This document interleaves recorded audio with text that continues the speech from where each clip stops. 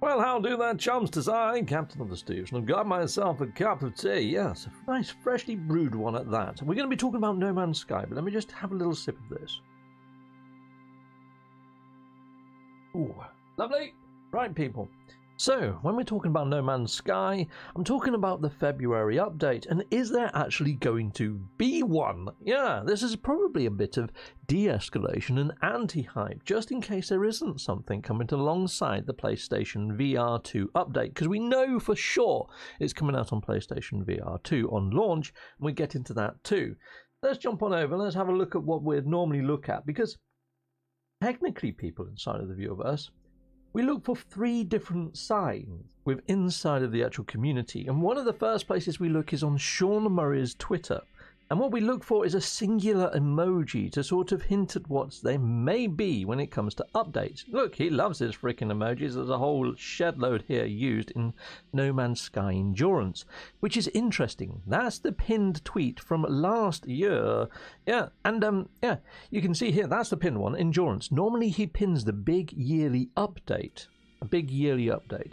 So it was Endurance their big one for previous year? No, because he sort of said, no, this is just another update. It's not the big one.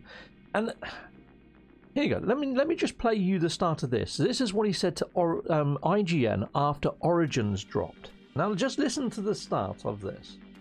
Yeah, this is our kind of big yearly update, like we did Next and Beyond. This is it. Okay, so this is our big yearly update, like we did Next and Beyond. Okay, so he's already sort of registered that they do big yearly updates. So a lot of the community speculated that we was going to get another big yearly update because it seems to be a pattern and trend last year. And now we knew Endurance wasn't it because he clearly said this is just another update. This is not the big update. So when we saw that Waypoint was coming out, we jumped on that and thought, well, this has to be the big one. Plus, it's 4.0, where the other big updates like Origins, Beyond, and Next has either been a 0.0, so, you know, 2.0, 3.0, that sort of thing. So we kind of thought Waypoint was going to be a big update because of what he said to IGN after Origins dropped. We got severely burnt by that one, didn't we, people? So anyway, let's scroll on down. So Endurance wasn't the big update of last year. So does that mean that the big update from last year has shifted and maybe is going to land a February this year? But they tend to do the big updates in a summer. But all patterns have gone out the windows now, people, because of what happened during the Waypoint sort of update. And was it actually an update? It was a port to another console. Well, PlayStation VR 2 is a port to another sort of piece of hardware. I mean, it's a standalone sort of version in a roundabout way because you can't play PlayStation VR 4, well, PlayStation VR of the original one over on the PlayStation VR 2 hardware. It needs to be a new version. So I honestly don't know what's going to happen. Now, normally Sean is quite regular with tweets inside of the verse on a lead up to an update, and he has been. I mean, this was 14 hours ago, and you can see here just on the 4th of Feb he retweeted this out just the other day, which is actually my background. It's just over there. Look, it's there. It's right behind me there. Yes, and thank you, Sean Murray, for retweeting out my sort of biome tank that I made out of a fish tank. Very kind of you, sir. Much appreciated. I've hit a like. Thank you, thank you, thank you. And yeah, scrolling down, there's lots of other images that he's tweeted out. This one's got a freighter in the sky and a crash one on top of a hill, which looks pretty darn cool, pretty epic. Nice photo. Yep. And he also retweeted out about PlayStation VR 2 arriving on February 22nd. This is pretty much all that's come out.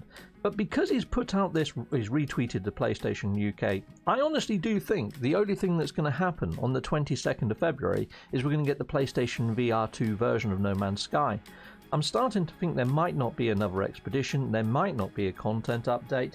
I mean, when you jump on over, one of the other things that we look at is the Quicksilver store and how quickly things are unlocking and when there's going to be, you know, nothing left for us to unlock. So at the moment we are, well, 70% on unlocking just the next piece of coral at the moment. Strip coral, and we've got another sort of aquatic sort of rock to go. Now these are taking far longer than what I expected, and I'm wondering whether the timers have been slowed. after that, we've got another cape. And this cape, if the last cape's anything to go by, it nearly took a whole month to unlock that freaking last cape. Well, it took about 3.5 weeks. Well, yeah, close to a month. But yeah, it's a little bit mental. So even if we do unlock those 2 rocks, and maybe the first rock took about 2 weeks. So if the next one takes 2 weeks, that's we're at 75% at the moment. So maybe that one's going to unlock around Valentine's Day, maybe around the 14th of February or something. And the next one, if that takes another 2 weeks, that's going to take us up past the launch of PlayStation VR 2.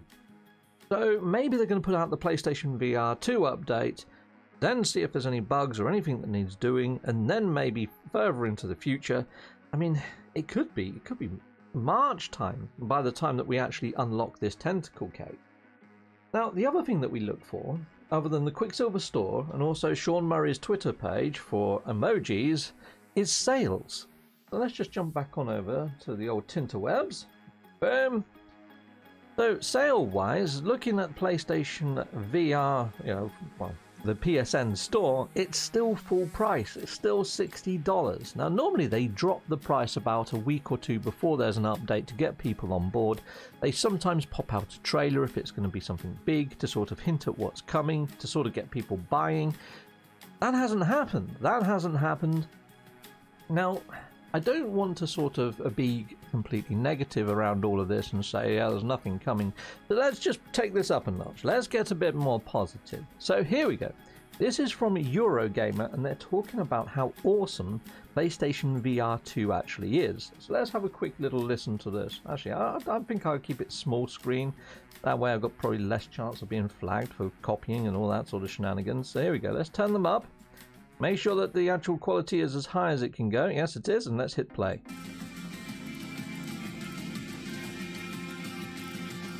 I've never played No Man's Sky in VR on PC, so my only interactions with it have been on the very muddy looking, super blurry PS4 version and the slightly less muddy and blurry PS5 version, which was released a year or so afterwards. I'll be very surprised indeed if there is any muddiness or blur in the PSVR 2 version of No Man's Sky though, as the 4K HDR headset should keep even distant objects looking crisp and clear. If you've ever played No Man's Sky on the PSVR, you'll also be familiar with the rather awkward control schemes.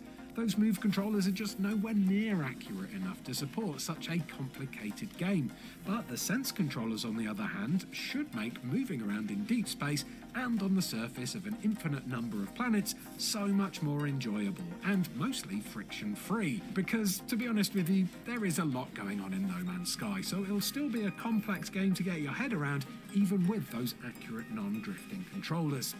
In essence though, No Man's Sky feels like the future of virtual reality. It's a game that simulates entire galaxies and lets you explore them to your heart's content. And you can do this solo or with friends too. But do make sure you take an extra oxygen cylinder with you before you go, because when you're wandering around on an alien world in VR, you get to climb up the crest of a mountain and stare off into the distance of the world beyond. Well, my friends, those views will literally take your breath away. Well, there you go, people. So I kind of agree. Hopefully it's going to be a nice and sharp and nice and crystal clear. I did watch Good at Game, Damash Smash, actually playing on a PC. And it was freaking great on that. So I'm hoping that it's at least on par with what we've seen with the, the PC Quest type things, Anyway, so it's definitely coming out as a free update, and it's coming out on launch day, which is February 22nd, people inside of the Viewerverse. So there you go, February 22nd. We know for sure that we're getting No Man's Sky PSVR 2 update, which is free to existing owners of the game. Now, normally, like I say, there would be sales to sort of get people on board with picking up No Man's Sky, but normally they would put some sort of content update alongside an update, whether that's just an expedition, just to get people sort of hyped about something coming inside of the verse, to sort of get people hopping onto that bandwagon. I can't see any signs of that happening, so I really don't know what's going on there. Something that is quite interesting though is over on Hello Games' LinkedIn page, they've actually put out this. Now this was only a month ago. If you're looking for a fresh start in 2023, and if you want to make a difference in a tight-knit, high-performing group, we could be just what you're looking for. We have just added 2 specific positions to our jobs page, designer and build engineer.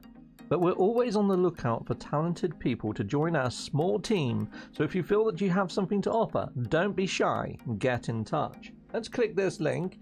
I'm fairly sure this link used to take you over to the Hello Games page for joiners, and they advertise all the other the actual vacancies.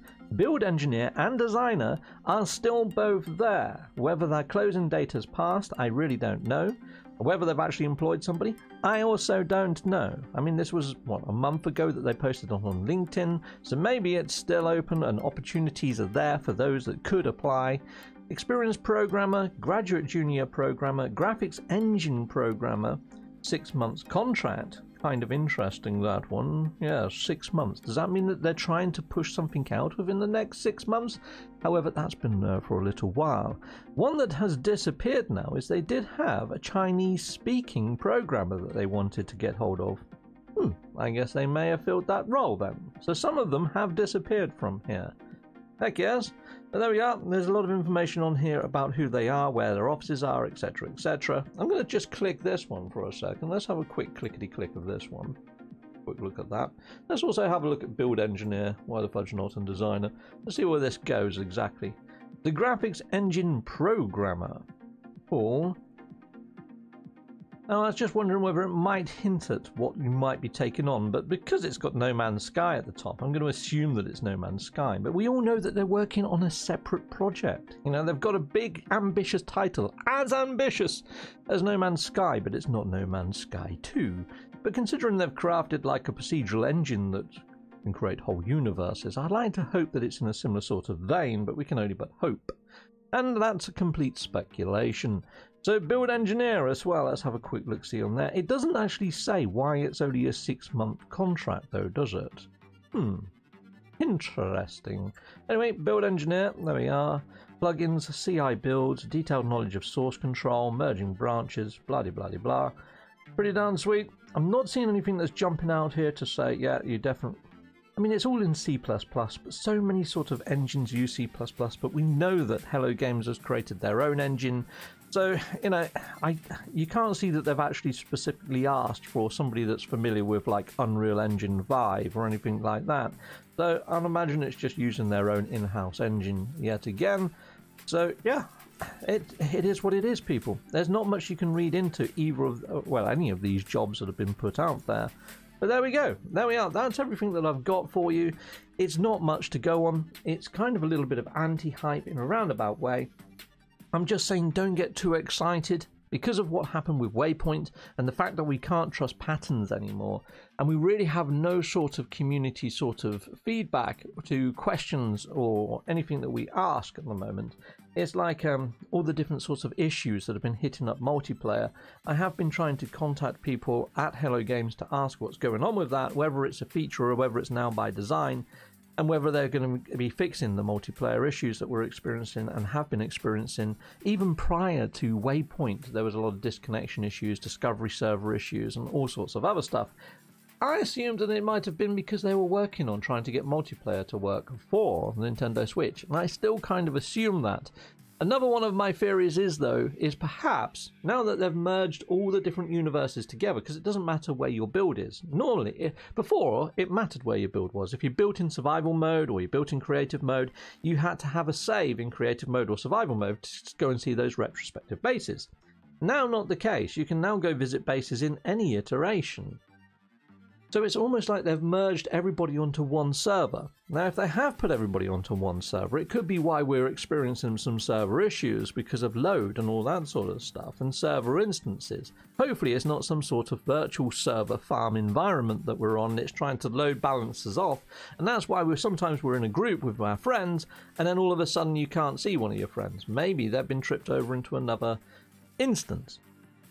Now, why would they do that? Well, maybe if they haven't got too many servers at Hello Games, Maybe they've moved everybody onto one server farm so they can free up another server for whatever their new game is. Maybe it's all hands on deck for the new sort of ambitious title they're working on now, and maybe No Man's Sky, they're going to try and deliver it onto PSVR 2, and maybe next time they might try and get it, well, we already know that they're getting it on Apple iOS, so maybe they're working on some sort of Android development would be my next guess. Or some sort of streaming cloud version for, you know, the Google services or whatever other streaming services are coming out. But yeah, that could be what they're planning for No Man's Sky now, and maybe then putting it over into some sort of content creators club, a little bit like Skyrim and what Bethesda did, where, you know, the modding community takes over and the PC players keep the life of the game going that little bit longer while their new title comes out. I'm hoping though that we can read a little bit more into Sean's tweet that he did a little while ago, where he said this year is going to be a big year for No Man's Sky in the way of trying to get it to the top of the charts of Steam again. You know, there's different ways of interpreting that. It could just be that he wants to have a very good year like previous years, and there's nothing to it other than they just want it to be a big year, rather than it's going to be a big year for updates. It depends on how you look at that actual tweet, because you can interpret it either way. So yeah, I want to remain hopeful that they're hoping that it's going to be a big one. Let me just show you what he put so you can see what the fudge I'm on about, shall I? Yeah, let's do that. Here we go, let's jump on over.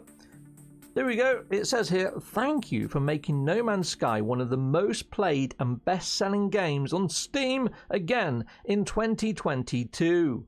Let's make 2023 a big one. So I don't know whether that means that we're going to get a big update. I mean, we didn't in 2022, yet it still climbed the ladder. So there's different ways, like I say, to interpret this tweet. I'm hoping that we're going to have a big year for them, and I really do hope to see them climb that Steam chart. But if you are to look at Steam numbers for No Man's Sky right now, which is another thing, No Man's Sky player count. Boom. Jumping over, Steam charts. Let's have a look at, we've got the January figures in right now, and January is down to 11,366. Let's have a look what it was in January of 2022. It was actually lower. It was 10,741. So if you compare January 2022 with January 2023, it's actually doing better right now. So there is that, people. So it's still doing okay when it comes to comparing it to yearly figures. But you can see that there was a slight uplift in February of 2022. Why was that, you may wonder? It's because we got a small update in 2022, in the February of 2022. So we kind of hope that we know it's coming to PlayStation VR 2, but that's not going to do anything to Steam chart numbers, is it? Because it's over on PSN. But hopefully there might be, fingers crossed. Now, I don't want to sort of raise any sort of expectations or for people to go, oh, Captain Steve said we're definitely getting XYZ.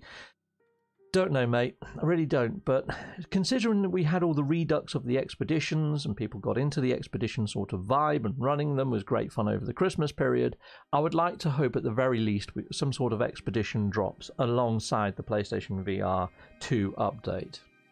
That's my biggest hope at the moment. We might just get an expedition.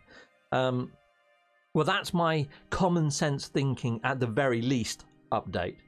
I really would like to say that we're going to get some sort of content update like we have in February's of previous years, because it wasn't just last year. The year before that we got another update. I think Companions dropped the previous year, and before that we had another update. February updates have been a regular occurrence in the past, people. So I think we had Sentinel in 2022, and in 2021 I think we had the Companions update. Yeah, but just have a look for yourselves. Look it up, people, because they were quite meaningful, fairly decent updates that we've had over the last couple of years in February. I hope that we get something similar again, going by patterns, but then Waypoint broke all of that, didn't it? So who knows, peeps. Anyways, for sure, we know that we're getting PlayStation VR 2, and I know there's a lot of people excited for that.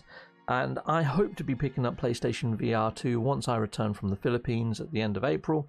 But we shall see. We shall see how things go. Anyway, until next time, people, you guys have been awesome. I've been Captain Steve, drinking my tea, rather gingerly. I've still got half a cup left. I'll have a bit more now. Oh, that was a big mouthful. Anyway, people, have a good one. Take care. Goodbye, goodbye. And goodbye again.